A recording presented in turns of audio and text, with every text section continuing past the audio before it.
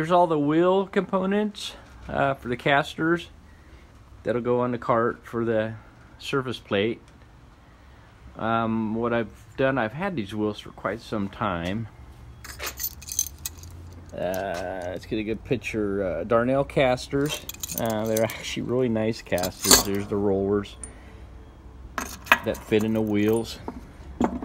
And what I've done is originally these had a formed oval plate like most casters do that you bolt up to whatever you're going to put them on, and then they had a rivet. They had a hard washer and then just swedged over, riveted. I ground all that out, removed those.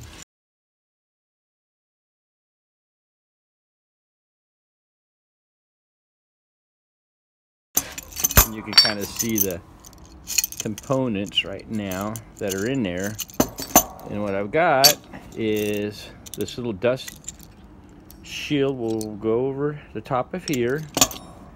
I machined these out of a block aluminum, and now they're actually going to fit right through there. These bolts right there, there's the original washers that were on them. Let's see if I can get one to drop through. Anyway, that'll drop through there. This piece will suck onto there, and then a nut on the inside, which will sandwich the wheel nice and tight together. And then once I have the assembly all put together and the nut all tightened down, sandwiched down, then they'll just simply just drive into there. You can see the little score mark where it's got a weld on the inside, a seam, you know, so it'll just tap in. I'm gonna start masking them off, and this is all bare metal right now, so I'm gonna go ahead and squirt some paint on it. Taping it up to keep the paint from getting down into the ball bearings. And on the inside here, if you can see, what I do is just take a piece of string, get it back in view here, you know, and then just a piece of shim stock or something, you know, and then I just kind of tuck the string in the crack and then cut it off and paint it. And when you're done, you just grab the string and pull it out, and you don't have to get paint down in the ball bearings. I'm going to use the hammered gold for the main caster body, and then the little dirt shield cup deals, I think I'll go with the hammered gray.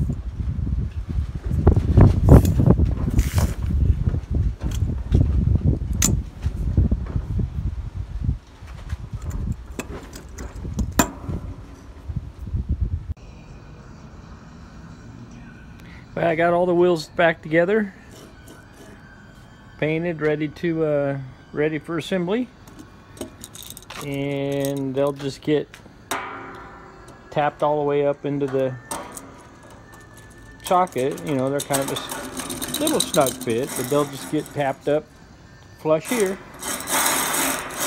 ready to go.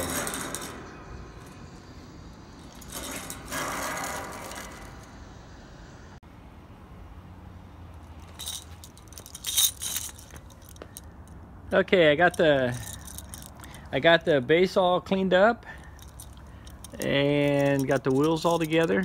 This is a grease hole, and that's a grease hole. I'll pump grease in them later. That'll fill the balls up in here. Anyway, now I'm just gonna tap them into the legs.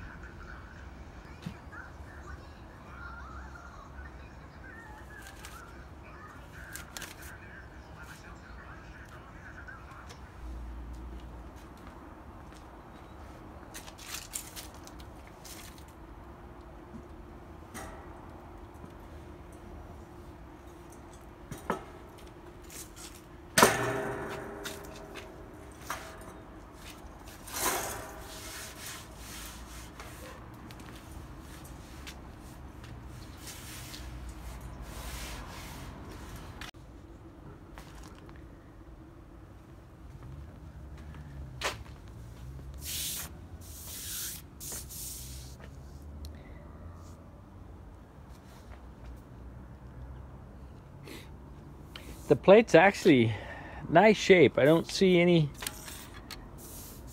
big dings or anything, or gouges or hammer marks. I'm just gonna cut a disc out of this, the Scotch-Brite, and put it on my little orbital sander and see if I can't polish it up a bit.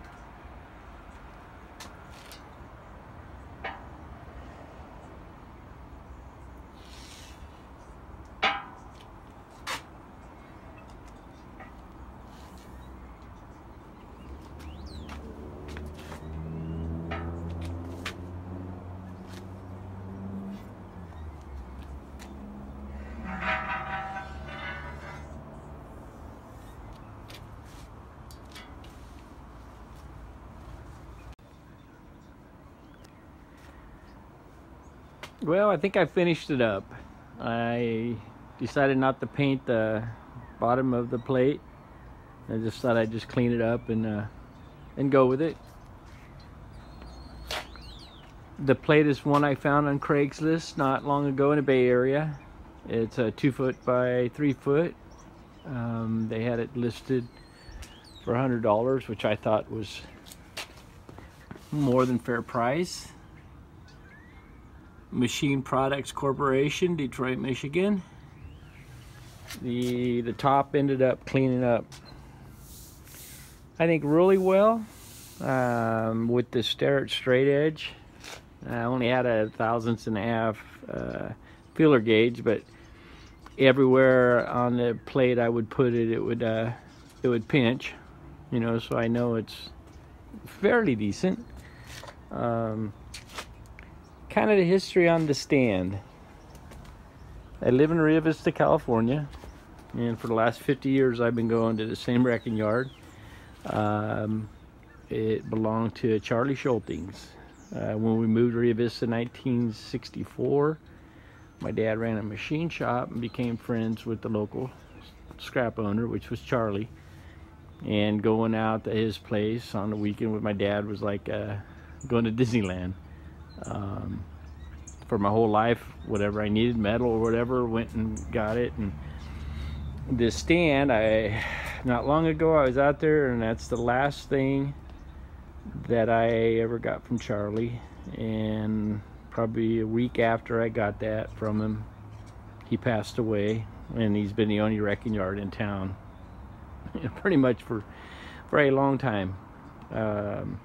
So anyway, you know, kind of, you know, when I got the stand, I had no idea what I was going to do with it, but it was up on top of the pile, and it wasn't all bent up, and I got it. The wooden top at another scrap yard, I bought a couple of Stanley Vidmars, and it had the wooden top on it. It was much longer, weathered, starting to separate on the ends, so I didn't really have a hard time, you know, cutting a smaller chunk out of it. There's the final results, and like I say, I'm happy with the way it cleaned up. You know, it's kind of easy to find little blemishes, but otherwise.